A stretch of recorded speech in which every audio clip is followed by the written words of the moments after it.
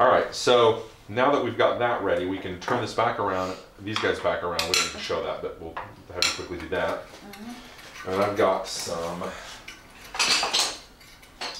shielded wire. And the nice thing about shielded wiring, you especially want to use it on inputs or any sensitive connections that are going, you know, from A to B that might inherit noise, is that it has the wire has a mesh of braided wire around the outside of it. It'll come out when you pull the other one out. All right. It covers the whole thing and accepts any noise into it first, because it's kind of first layer of defense. You then ground that shielded wire, and that means that that grounded noise just dissipates off into ground instead of going into the input signal somewhere. So that's why ground wire is good. Flip it around.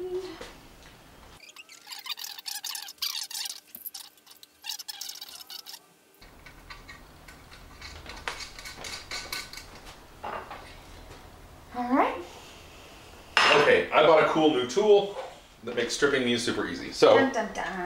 you just basically you squeeze this up. Is it on camera up here? I don't know. You squeeze this up and you want to put this through about as far. We want a little extra of that, because what it does is it cuts two cuts that are fairly short and strips away all of the extension, all of it on this right side, all the way down to the inner sheath. Okay. But then it only strips the outer sheath on a smaller segment on the left side. So we want a little bit extra of that end piece, so you kind of want to put this through where a little bit will be sticking out, and then you're going to spin it around one way, and then the other way, and then pull it. It should just pull off that stuff. So go ahead and give it a try. Watch you do that. All right, I'll give it a try. So like I said, I'm intentionally leaving some extra sticking out here because I want a lot extra there. So you can kind of hear, I don't know if you can hear that on camera, but that's it kind of cutting through the sheathing. And then once we're done, we just, so now if you look, oh, it actually didn't totally kill all of the wires. There's a few of those here, but that's okay. We can cut them. Well, we can actually make them a part of what we want to solder. So what we'll do now is we also need to strip back just a teeny bit of this, because that's what we will solder into there. And then we're going to connect a grounding to this and bring that over to the same ground that we had over here. So, or actually, sorry, we were going to create a grounding bus. Grounding bus. We want to create a grounding bus now. So the grounding bus was, yeah, there it is. Goes between, it will connect into the same grounding tip, which we've soldered, but that's okay because we can flow it a little bit. I forgot we needed to have that out. So it's going to be on input jack 1 right there. So we'll connect it to that, which is going to come over to this one as well, but we can also then connect this and put a small piece of wire on this and connect it to that grounding bus as well. So before we do anything else, let's go ahead and actually connect that grounding bus correctly. You can just kind of reflow that hole and put that wire in. As long as it connects through enough, you'll be good to go. And I would use pliers because you do not want to be holding a bare wire that is touching a soldering iron, or you will melt your fingers very, very well. I know, you said something because I don't think about that. Oh, sorry. So effectively, just kind of flow that and just put a little bit of that. This is where I usually use my left hand, or if you want to come all the way over here, you do not want to touch the actual resistor with the tip, or you will end up doing some harm to the tip, so, or to the resistor, in theory. Now I need to hold as still as possible until that dries out, or I will create that same fracture I was talking about. It's still shiny, I can see it shiny. And I think we've cooled off. So that was intentional. I stayed as still as possible. If for some reason you find that you moved a little, sometimes it's best to leave it alone and connect the other things, because then the wire is pretty solid and not moving, and then you can just reflow that spot to get it nice and fresh. But I think I held it pretty simple. What we want to do now is, because we've got this guy set up, okay, is we're going to get a small piece of ground wire.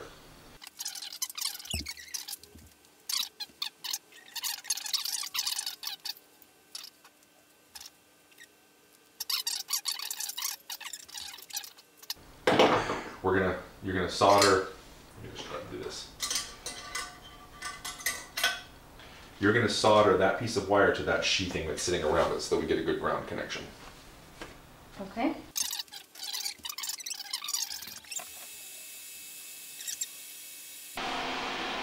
I don't think I'm doing a good job of this at all.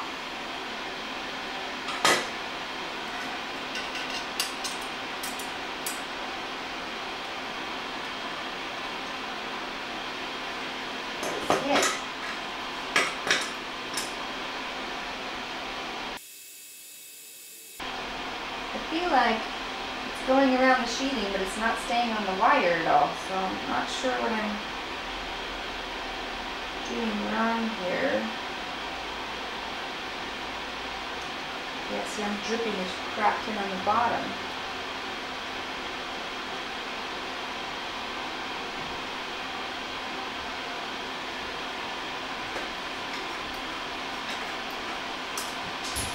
It's not wanting to stick to the wire. So I'm getting a bunch on the bottom. It's like dripping down below, but it's not staying on the wire at all. So I took some off, but I need to wet the tip.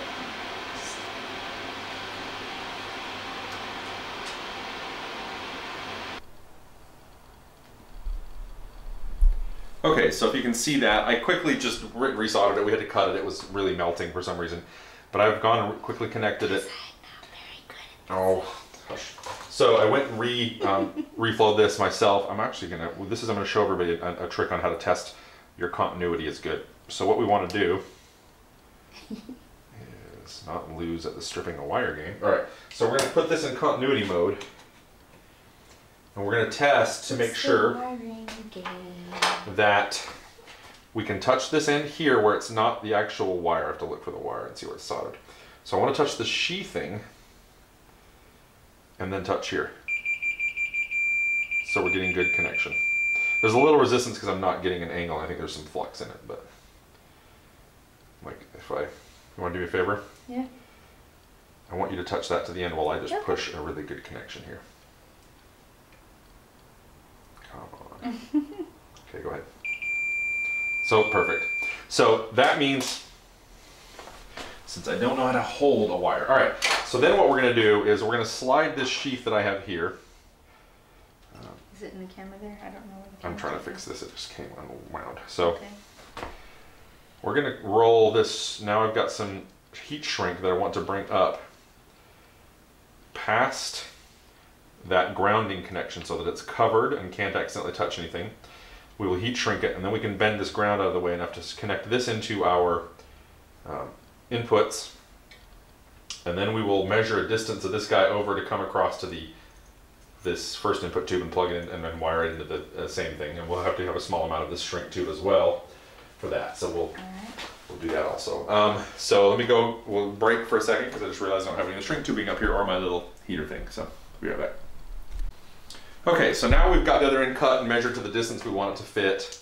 I've got another piece of shrink tube, and you can see that there's that bare grounding wire. We don't need it, so we're going to put up the shrink tube up above it. And we've got a small amount of the wire that's visible that we will be able to use, but now she's going to get that and and shrink that tip down. You have to pull the trigger on your thumb. Aha. And you have to hold it. Yeah, I know. Okay. And you don't want to leave the heat too long or you'll melt things that you don't want to melt. But is that shrinking? It is, yep. So I need to turn it, do the yeah, other you're going to need side? to rotate it and kind of get the other side as well. But you've done it enough now that it should hold still for you. And then we'll repeat that same shrinking for the back end as well.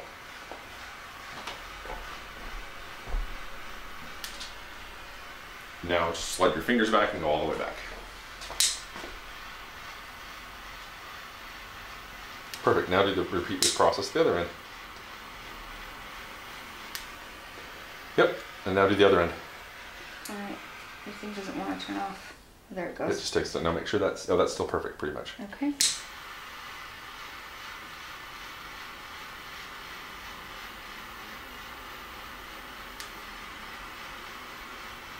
Alright, beautiful.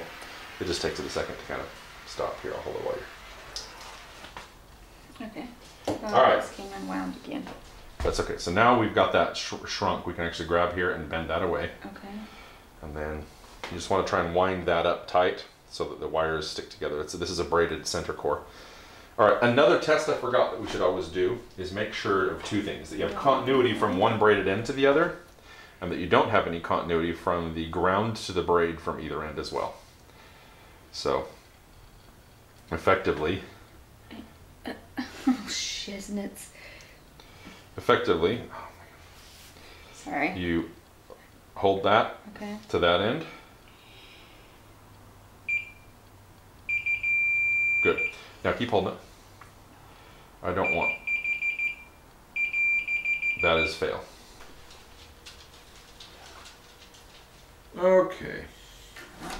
So, as you saw when we tested with the multimeter, we had it bad. And what I did is I did something a little different that I've done. I was trying something that somebody explained to me before and it just didn't work. But I usually will strip a bit further back and then gently peel back all of the excess wires so that I can wind them up. So I did that and then soldered it and everything worked out fine. And she's going to connect this to here, and then we'll connect the ground afterwards over to this grounding bus that will also connect to our main power, or our main volume, and then we will run a ground from it down probably to this one as well, but we'll get to that point in a minute. So she's going to go ahead. We'll turn the fan on. And we already tested the Yes, ground. although it won't hurt for us to show that here. So the continuity between the two ends is working very well.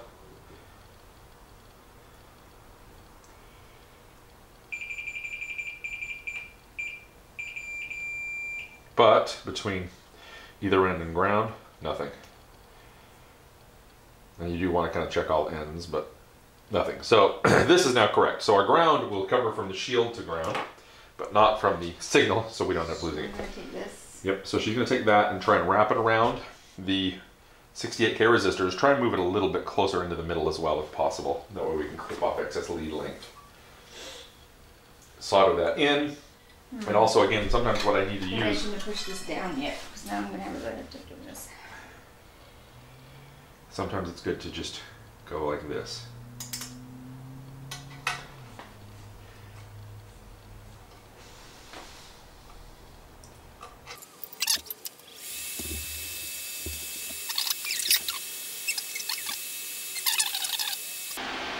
Let that harden.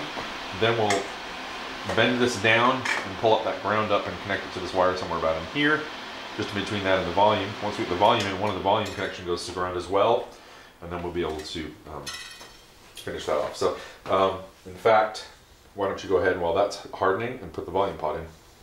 So you want the 3 posts kind of upward.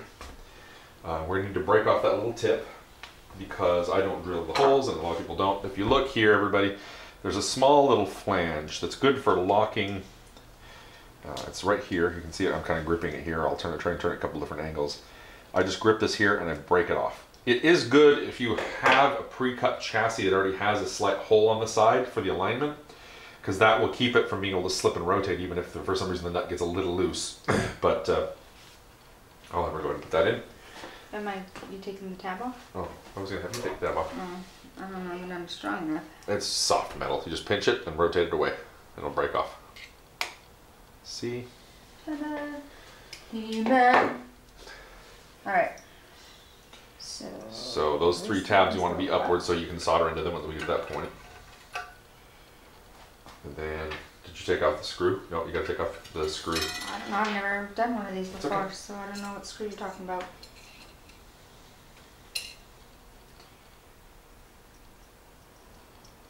So there's a nut, not a screw, so I used the wrong term. Okay. There are 2 washers on here, I believe, and you put one on either side of the thing. I see.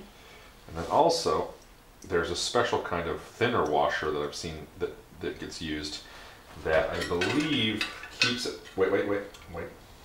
See that washer? That goes in there to kind of keep it inside because these shafts are a little smaller. So that makes it fit in there a little bit better. And then this goes over that, and then you go ahead and tighten that down.